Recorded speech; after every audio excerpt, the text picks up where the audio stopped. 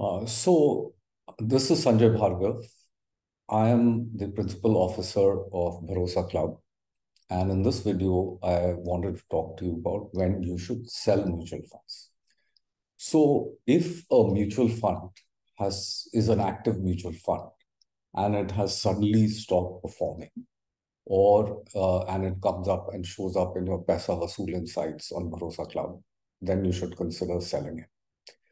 Also, if you're trying to restructure your portfolio, say you want to take more risk or less risk, or you want to increase your bet in, say, a small cap index fund, then you may sell a large cap index fund and buy a small cap index fund. So you should never sell in panic, right? Like, so you had earlier bought your mutual funds based on your ability to hold money, right? So if the markets fall, do not sell in panic. That is a big mistake that a lot of people make.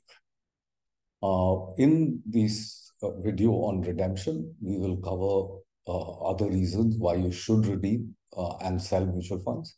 Selling mutual funds is not bad.